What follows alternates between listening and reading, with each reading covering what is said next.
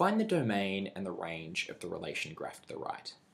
Well, this graph of the relation consists of two lines. The first line has an arrow on one end indicating that it continues this behavior forever in the direction of this line, and a solid point on the other.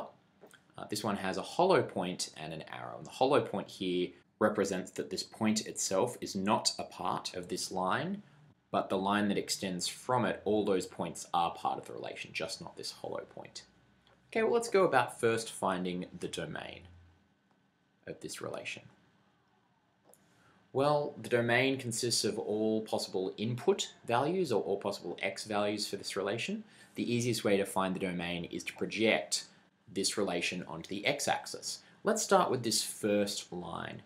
So this arrow indicates that all x values left of the confines of our graph here, this relation is defined for all those x values.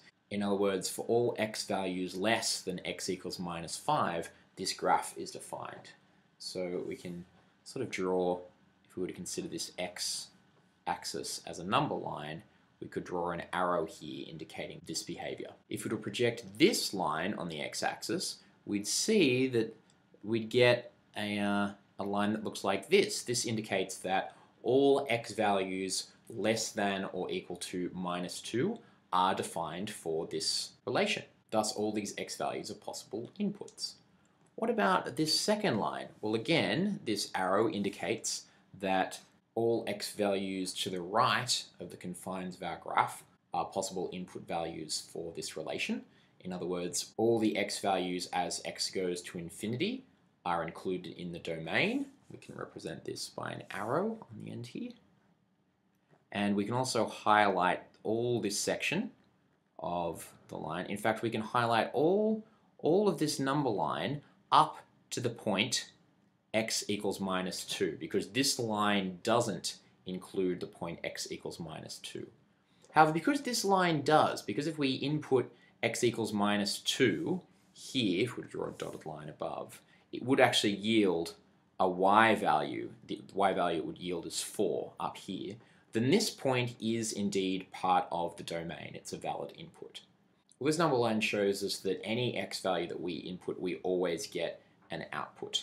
If it's x less than or equal to minus 2, then the output will be defined by this line. If it's greater than x equals minus 2, it will be defined by this line. But either way, these lines combined mean that the domain consists of all real x. So we write all real x for the domain. Okay, let's consider the range. Well, the range is a set of all possible output values, or y values.